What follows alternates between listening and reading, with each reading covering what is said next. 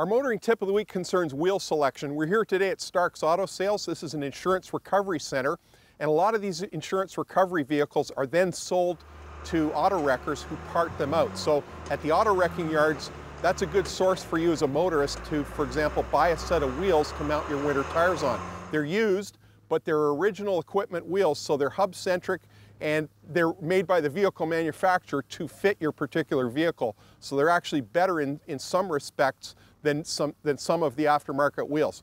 Now, there may be cosmetic blemishes to them and they may need cleaning up, and you certainly have to have your tire shop check them on their wheel balancer to make sure there isn't run out or bends in them.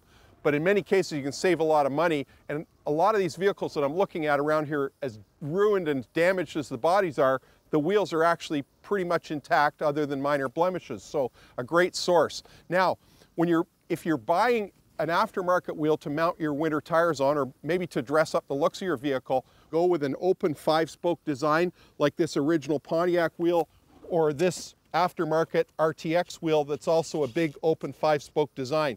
These are really good rims in terms of cleaning them.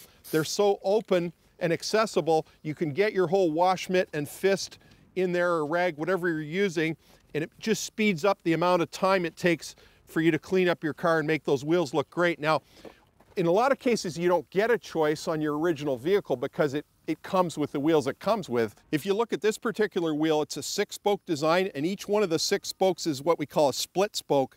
It looks cool, but it's very difficult to clean in all those little nooks and crannies, and some of these openings aren't big enough for you to get your whole rag or wash mitt into.